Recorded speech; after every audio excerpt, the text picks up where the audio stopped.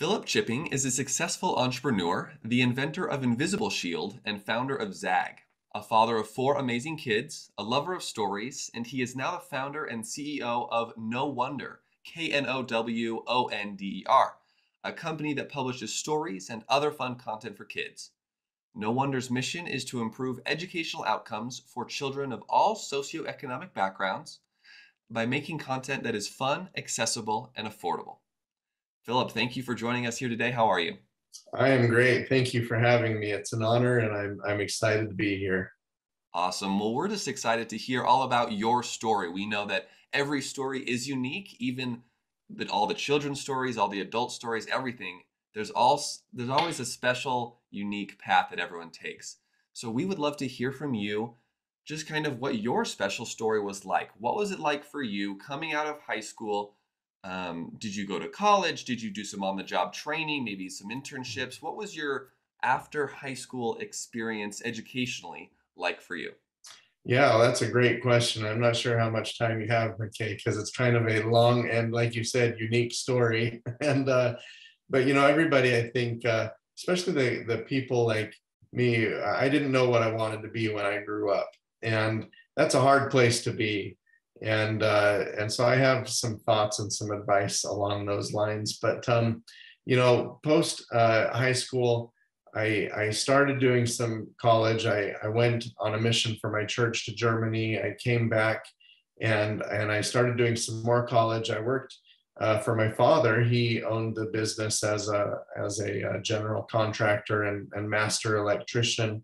So I started doing electrical work, and for 9 months was going to college, trying to figure life out. And I had one prevailing thought in college. Now, don't get me wrong. I love education. I love learning. I'm fascinated with all the world around us. There's so many amazing things to learn about. And even then, I loved learning. But I had this one prevailing thought in my mind that I was sort of rebelling against the idea. I hated the idea that a piece of paper would tell me what I'm worth. I hated the idea that I had to go to college, that I had to do it their way, that I had to study the classes they wanted me to study. I knew I was interested in entrepreneurship. I knew that I liked marketing, but I came from a family with 7 kids that we didn't have a lot of money, and I'm the oldest of 7. And so even though my dad made a decent income, that money doesn't stretch very far when you have 7 kids. And so I was having to apply for financial help. I was trying to work while going through college, and that's a hard thing to try to do. A full-time job in college part-time, or a part-time job in college full-time. And I just kept hating this idea that they were going to tell me what I'm worth. Now, I've since learned and understand from a business owner's perspective that it's not your individual personal worth. It's what the job is worth. It's what, the supply demand, the skill set of the labor, how, the job, the requirements of the job dictate how much you're going to earn, right, doing that job. But for me, it felt personal. And I think for a lot of people, it feels personal. And so anyway, I started looking outside of just the traditional school system and college for a degree. And I started playing around with different entrepreneurial endeavors. And since then, my life has been one of serial entrepreneurship, with a few stints of education at one point, especially because the entrepreneurship was struggling. I had at one point a family of 2 kids. My wife and I, we were living in government assisted housing. I was working at Tahitian Noni as a German CSR, customer service representative. So my hours were hard because I was up, I was there, I think at 4 a.m. or, to be talking to people in Germany and providing customer service. And so that was a challenging time in our life. And I was running an eBay business, selling bike parts on eBay, and my supply chain. I was learning lessons about supply chain problems and having a good solid source for supply chains. And so I that's when my whole journey with ZAGG began. Or well, let me back up. That's when I went back to school at University of Phoenix to try to get a marketing degree after hours because I had a family, you know, and this was like a nighttime thing. So I went back to school to try to get a degree to try to prove that I'm worth more, you know, and prove that I can do more, because people just don't take a look at you in the corporate world if you don't have a degree. And that's one of the sad. Now there are some areas I think where you know it's more you can show the value of your work. If you're a programmer, you're a coder, you're a graphic designer, there are certain skill sets that you can show your skill set, and the degree isn't as important. But and anyway, so long story short, I was a year into the degree, again, just barely getting done with kind of the general ed stuff, just barely getting into what I wanted to study. And that's when ZAGG took off. That's when the invisible shield, I invented that, ZAGG took off. Business was booming, and it was more not because I was making enough money, but I just didn't have enough time to keep going to school, that I had to again stop going to school. So here I am today, 46 years old, still don't have a degree. I do have a certificate in graphic design, and that proved to be a hugely valuable thing for my entrepreneurial career, if you will. That one skill set, along with a whole lot of other skill sets. But so I love education, huge proponent of it and for it, but I think there are a lot of different paths in today's world, more than ever before. And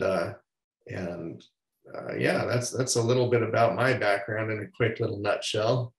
Well, perfect. Yeah, that is really cool. And I love to hear that you do love education, and that is important. And I feel like a lot of people that hear when we say, oh, you know, maybe college isn't the right fit for you or something like that, they're like, well, then you must not love education, or you must not love Right, learning, or right. college didn't work for me, and so that means I don't love learning. But on the Right. contrary, learning is exciting, education is exciting. We just got to find the right way to learn for ourselves and the right thing that's just best for us. That's cool. So you ended up at two different colleges at two different times and still Yeah, didn't end up earning a degree, yeah, but you're very successful, and you still love education. So it's just the path that was right for you, and maybe yeah. that is the path that's right for someone else as well. You know, and knowing what I know now, you know, I think maybe I would have gone back and I would have buckled down and I would have chosen a field that was, you know, if I had gotten a degree in graphic design, or I, you know, there's definitely in the workplace,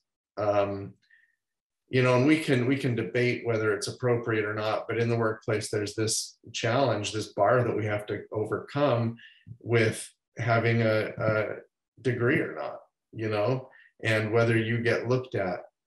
And so I think depending on what you're interested in, depending on the course you want to go, you know, I I certainly don't agree that college is the only purveyor of higher education.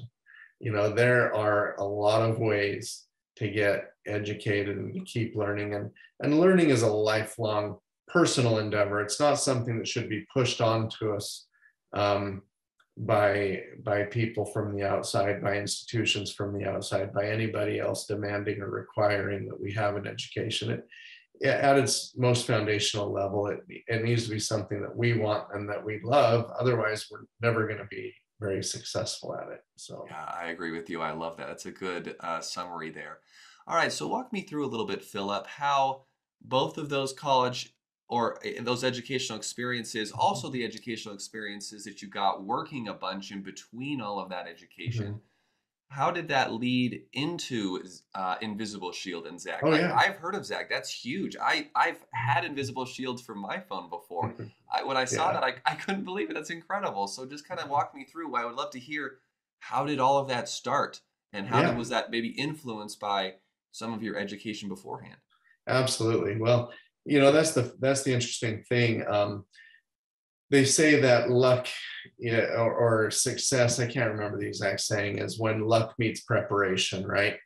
And people look at you and say, wow, you're an overnight success. And you're thinking in the back of your head, yeah, 10 years in the making, or whatever, it takes a lot of preparation and work. And so I alluded to it, but my graphic design skills were a huge part of my success in ZAGG for a couple of reasons.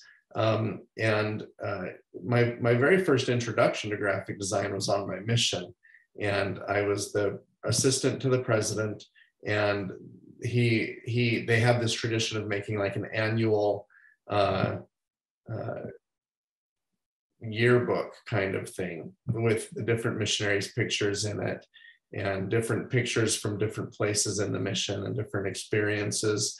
And so I was tasked with putting together this yearbook. And so that was my first introduction to Corel Draw and to some graphic design programs. And so when I came back, I thought, well, that was kind of interesting. And so I got involved in a certificate degree doing that. And I will say I was a Mac Apple user before it was cool, because they were the leader in the graphic design space even clear back then. And so I started just playing around with that and really enjoying that. And so I spent a year doing graphic design. And fast forward, and this is a great story to illustrate that learning is not always done inside a school setting, right? You don't have to have school to learn. So this was in 2003 or 2004. I was online and I got sucked in by one of these internet marketing guys. And I think the guy's name was Corey Rudel. I still remember it to this day. It's crazy. And he was one of these internet marketing gurus, and like this long page format website that's all about his course. And it was $300. And I'm like, I don't have very much money at all. But I convinced myself to do it. And I bought this course. And in the mail came 2 thick binders, 3-ring binders that were like this thick each. And so all this material to start diving into. I honestly I don't remember reading more than the first page. But I'll tell you what that first page said, and it was life-changing for me, because I opened that thing up. I'm sure I read more, but I guarantee I didn't read the whole thing. But I opened it up, I looked at that first page, and it said, if you don't know HTML, close this course, go learn HTML. Said you have to know HTML in order to play on the internet. And they gave me a website. So I went to that website and I learned HTML. And I learned it well enough that when the opportunity for ZAGG came along, those 2 skills, along with my passion for entrepreneurship. Oh, there was another book that I read. And these 3 things, I think, were the foundation for me. And the book was called, I forgot about that. It's been a minute. It was another marketer, a famous marketer back in the day, getting everything you can out of all you've got, something along those lines. And I apologize, I can't remember the name of the guy right now. But just an amazing book about the foundational principles of marketing, and also really creative marketing. And Jay Abrams, I think is the guy's name. And those 3 things were really a cornerstone for me, that when the opportunity came up for ZAGG, I had, by that time, I had started already 3 or 4 or 5 other businesses. So I was familiar. I wasn't super successful at any of them. We had some success on some and some failures on others. But by that time, I knew that I liked doing entrepreneurship. I knew that I liked marketing. And so I'm helping my father-in-law at this point start a business. He was in the car industry for a long time. And he had an auto body shop. He did paintless dent repair, and he had gone to Florida and learned how to install the Clear Bra, not that brand specifically, but basically that film, right? And he comes home and he's like, hey, help me start a business, I want to cut this stuff out and provide it to dealerships. And so we started doing that, and we were kind of a middleman for the dealerships. And I was helping him start this business, and he comes into the room one day, and and all of the designs for the car cuts had been designed by somebody else, but we're cutting them out on a plotter. And a plotter is basically just a printer with a knife blade instead of a print head, right? And so he comes in and he shows me his handheld Garmin GPS, one of these outdoor rugged rubber body GPS devices. And he says, check this out. And he's taken and he's hand cut, scissor cut the film to fit on his GPS. And it looked like garbage, but the light bulbs just went off in my head. And I'm like, that is amazing. That's something somebody's going to want. And thankfully, luckily, I had the graphic design background to know how to design that shape and how to make that shape in the computer so that it would cut clean, perfect, nice precision. And so the rest of it just went from there. I cut out a little circle and put it on I had a nice Citizen watch, but the face was all scratched to death. I put the film on the face of that watch, and like 99% of the scratches disappeared. I'm like, this is cool. This has potential. And so so the very first thing I did was I hand coded an HTML website. Back in 2005, you could do that and you could get away with it, you know? And I hand coded my HTML website, and I figured out what niche target demographic to go after. I found a website where they hung out. We did an advertisement, and we earned more money on day one than the advertisement cost. And so we were off and running. I say we because my brother had come home 10 years younger from his mission, and I told him he had to work for free for me for 2 months, and he did it. So he was awesome. He was a big help in getting that started at the time. So well, that's really cool. I love to hear that you went out and learned your own skills, and that those skills translated into helpful things to know during entrepreneurship, during jobs in general. That's really cool. That's really cool. I feel like a lot of kids sometimes think, oh, I have to learn everything about how to be a doctor or something, or how to be a lawyer, or how to code. I'd have to know everything, and I have to go to school to do it. But a lot of times you can just kind of learn it on your own, or buy a little course or something and take that. And a lot of times for a lot of skills, that's a really cool thing and a good way to go. Absolutely. So that's really cool. And then just the inventive spirit and the entrepreneurial spirit you have to figure that it works so well and then take it to market. And is that where your current, I guess, invisibleSHIELD then would have led to something like Knowonder? Was there maybe something in between that and Knowonder, or did you just kind of actually, yeah. So Knowonder, I was living in England at the time. I had gone to England with my wife to start ZAGG Europe Limited, and we had been approached by a distributor from Spain, but ultimately decided that we wanted to just open up Europe on our own. I love Europe. My father's family is all from England, so I have a lot of family over there. I lived in Germany, so we saw that as a fun adventure and went over there and opened up ZAGG in Europe. And at that time, though, I knew that I was coming to a point in my life where I wanted to start the next thing. And as great as making money is, and as exciting as that is, I wanted to do something that really mattered, because, screen protectors are great. Don't get me wrong. That's been a really fun and exciting adventure in my life. But I was telling my kids bedtime stories at night, and they were young. And I was, and I'm a huge proponent of reading. And one of my very, very first loves in my life is stories. And I remember when I was a kid, my dad and my grandpa telling us bedtime stories, and they would make them up off the top of their head, and they were crazy and funny and wild and just silly, and they'd make us laugh. And you know, and the love and the bonding that happens is such a beautiful thing at story time with a young child. So here I am as a young dad trying to tell stories to my now 3 children, and it was hard, especially, you know, younger kids developmentally. They're not ready for chapter books. They're not ready for longer, complex plot lines and multiple characters, and trying to keep track of all of that over hours and days of storytelling, right? And so the younger a child is, the shorter the stories need to be.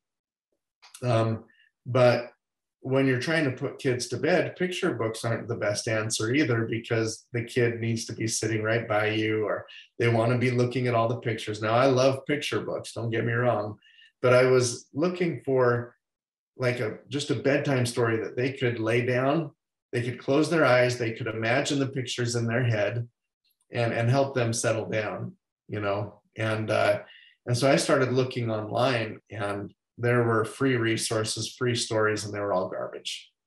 And I love the fact that these people love story and they want to write stories, but professional writing requires some education. It requires knowing a lot about the English language, knowing a lot about grammar, and having some skill sets in storytelling. And so I was having a hard time finding good resources for stories. And that's when I had the idea. I said, well, I know I love stories. I love writing. That's been something I've been passionate about for a long time. I know where writers hang out. I know what groups they belong to. I'm just going to start sourcing some of these stories on my own. And that's where Knowonder was born. And so Knowonder today, again, Knowonder, know the wonder of stories, know the wonder of your child's imagination, of just story time, of storytelling, right? And so today, Knowonder is now almost my full-time gig. I do some real estate investing. I have a small-time business on the side, but Knowonder is my passion. Knowonder is where my heart is. And I have to tell you this short sideline, and I don't tell you this to try to gain any sympathy, but up until 6 months ago, it wasn't my full-time gig. I had been sidetracked over the last 15 years after I started Knowonder. I started Knowonder, let me just say this real quick. I started it as a physical magazine with 30 stories. So there was a new story for every day. And moms loved it, teachers loved it, writers loved it, everybody loved it. Unfortunately, this was 2008, and I had about $40,000 lined up per month in monthly advertising revenue. So I'm like, okay, that's a good start. There's a lot more opportunity, but this will provide my base foundation income. And so we printed 10,000 copies for 3 months in a row. And we were giving them away for free. And I'll tell you more about why I was giving it away for free in a minute. But basically, we all know what happened in 2008. The economy crashed.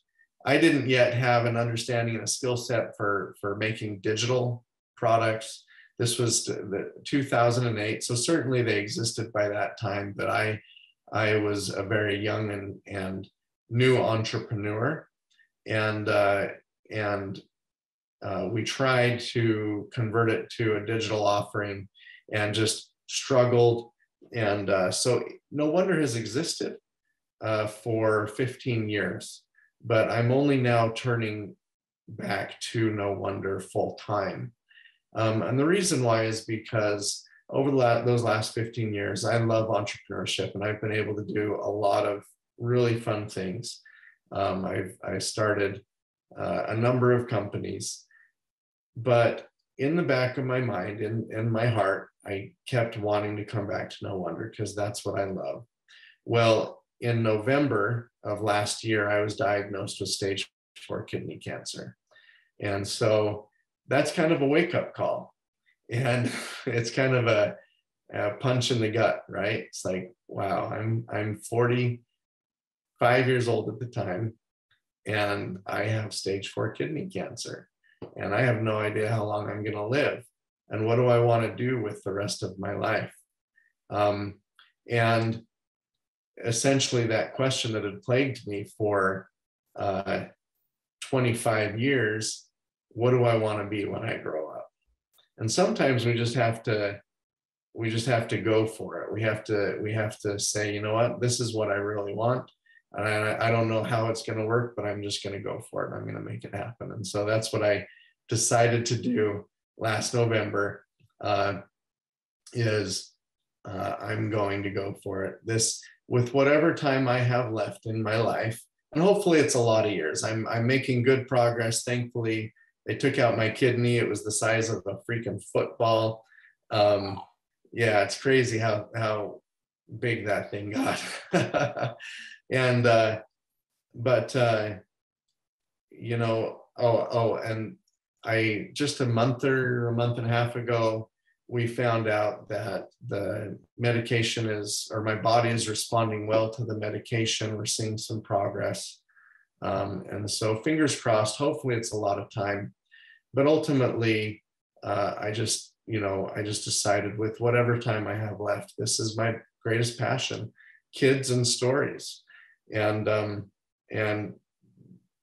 there are some pretty powerful connections between storytelling and stories and success for children in life that I kind of want to talk about, that goes right into how important education is and the foundation of education and learning and brain development and all those things. But yeah, that's kind of where my path has brought me. Well, that's an incredible path, and I appreciate and I thank you for sharing that as well. That's really cool, Yeah. really inspiring, and it's cool just to think kids and stories. That is an awesome passion. There's always going to be kids out there who need more stories, and that is Yeah, really cool. So thank you. absolutely. Well, we are almost out of time here, but I did Oh want to give you no. an opportunity to shout out Knowonder a little bit. Where can they find it? What's a little call to action for our viewers? Okay. Well, if I can take just 1 minute, let me just say that Yeah. researchers can tell if a child is going to succeed in school or struggle in school based off of one thing. And one thing, the one primary indicator, and that primary indicator is the size of that child's vocabulary. Not the speaking vocabulary, not the number of words they can say, not the number of words they can read, but the number of words they comprehend, the number of words they hear and they know the meaning of. And that's what we call the listening vocabulary. And based off of that one indicator, researchers know whether a child is going to succeed in school or not, or struggle. And certainly there are other, things, dyslexic kids or different challenges that children might have, but the primary indicator is that listening vocabulary.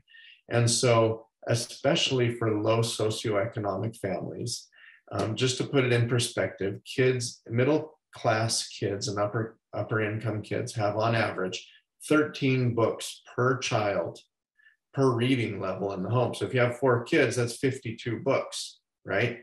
If you have 4 kids with those 52 books, in a year, they've all gone to a new reading level, right? And if there's no overlap, you have 52 new books. That's a lot of books for these kids at home, right? Which is a beautiful thing. By comparison, low income children have 1 book per 300 homes.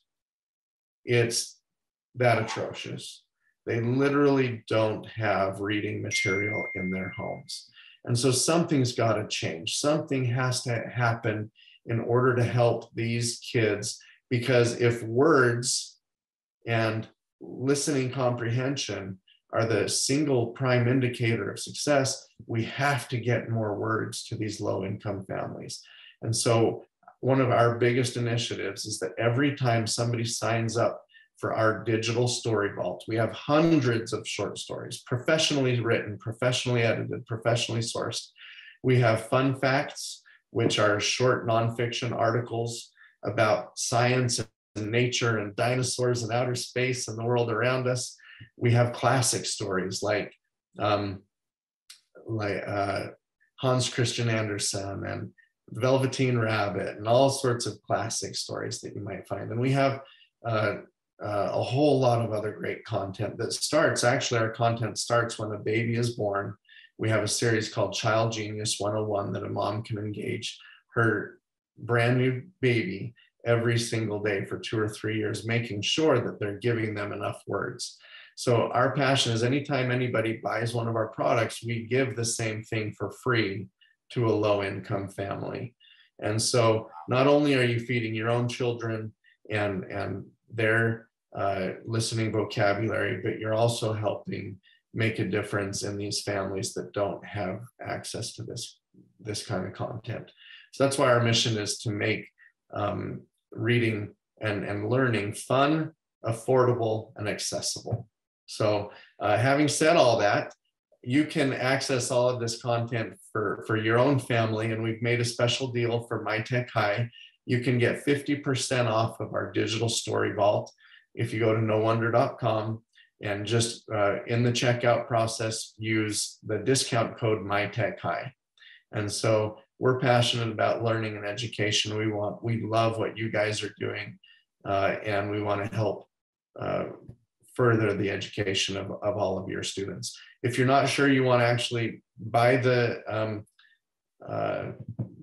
digital story vault at this time, that's okay. You can opt in for a free trial period, a 14-day trial, and you'll get a really good taste of just how amazing and awesome these stories are. I think your kids will love them when you read. So just on the website, click on any one of the buttons that says free trial, or use discount code MyTechHigh for 50% off. Perfect. And again, that's Knowonder, KNOWONDER.com. That's right. Yep. Perfect. All right. Well, Phillip, just the very last thoughts, I guess, just one real quick question. What your thought might be on what advice would you give to some young students who are just trying to thrive both today and in the future? Yeah. You know, I promise I'm not saying this because I'm on a MyTech High webinar, but really I think the foundation element for all success is to love learning, just to love the exploration and the discovery. Now, having said that, we can learn and grow and discover across a million different avenues. That does not generally lead to success in the financial world in taking care of a family. And so as much as you love to learn across the board, and I recommend always be learning about something new, always be feeding your mind and your brain. Because one of the interesting things about innovation, Clay Christensen talked about innovation, and he calls it the convergence of different disciplines. So when two different worlds converge that before weren't related, that's where you generally find innovation. And that's what happened with the Invisible Shield, right? It was a film from the car industry and the helicopter world, and we brought it to the cell phone world, and it created a whole new category. And so keep learning. But in all of the learning, if there's one thing you're interested in a little bit more, or even if there's not, just choose an area and go deeper in that area. So it's like a T. You want to be learning broadly your whole life, but you do want to specialize in one area and learn deeper in one area, because that's the area where you will be able to contribute, where you will be able to have higher personal value to other businesses or to other people. And that's where you'll find your success in in earning money to pay for life. So I hope that helps. Yes, that is really good advice, and thank you for that. And again, thank you for sharing your thoughts and your story and your inspiration with all of us. Yeah, absolutely. I'm excited to get this out to the families and kids in the MyTech High program, and anyone else that may stumble across it as well. Well, I'm excited to be a part of it. Thank you so much.